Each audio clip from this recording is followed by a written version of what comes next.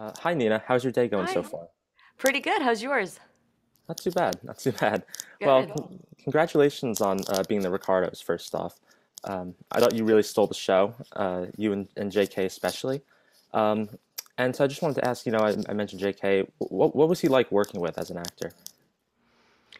Oh, I mean, what a gentleman, first and foremost.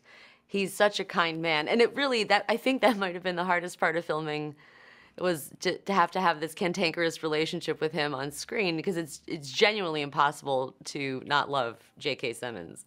Um, I had such fun. I really did. I just had such a blast working with him.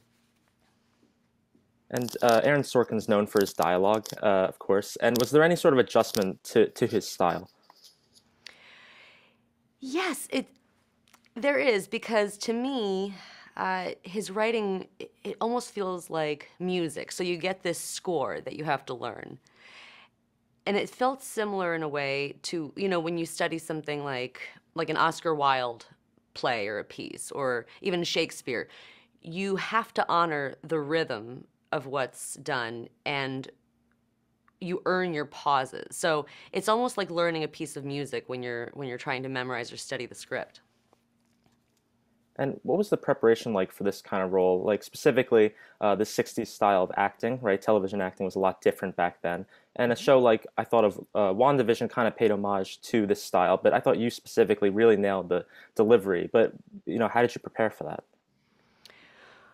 Um, I think part of the style and why it was the way it was with all the actors is because they had extensive theater backgrounds. So I think that really kind of informed the delivery. They had a live audience, which also, when you come from the theater, you feed off that energy, and then that translates into people's homes in a way.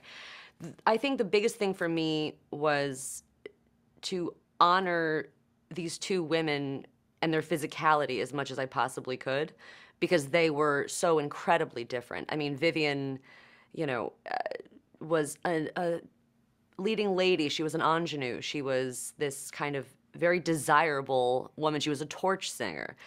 And this woman, I mean, very beautiful dancer, was playing Ethel. So I had all the footage I could possibly ask for, to do research on Ethel, obviously. But I could really find very little on Vivian. And our producer had sent me this seconds long clip. And it was of Vivian being introduced by Desi in front of the studio audience before they filmed the show. And so all it is just her walking out, taking a bow, and then leaving. And it was a game changer for me because out comes this woman.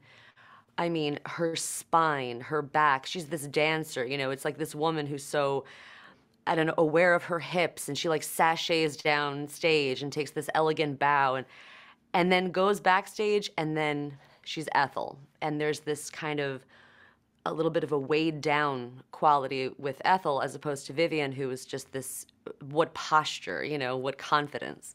So that was such an in for me to kind of be able to honor these two very different bodies. Yeah, and you mentioned the physicality of her role, and I think something subtle and beautiful about your performance as Vivian was there's kind of a subtle commentary on like the standards in Hollywood, right? I think in the middle of the shoot, she kind of feels the need to start dieting, and did that add any sort of layer to this role for you? It certainly did, because that was one of the ways in which we see her deal with this mourning process of losing her past self and who she knows she is and who she was.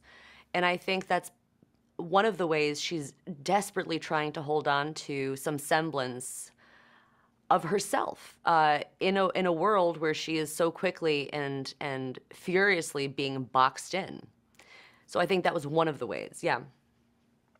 Yeah, and you mentioned your collaboration with JK on set, but were there any other actors that stood out in any memories with other co-stars? Every single person on this movie is a registered genius. That's just the way it was cast. So at every turn, it's just constant inspiration in every scene, in every moment, even in observing somebody and not being in the scene. It was just nonstop.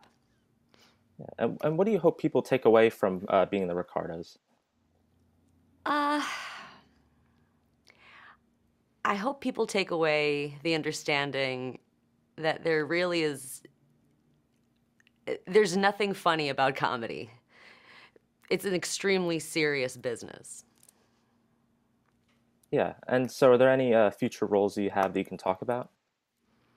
No, I can't. We have a couple of things in the works, but nothing I can report on right now. Okay, perfect. Well, thank you so much for your time. Thank you.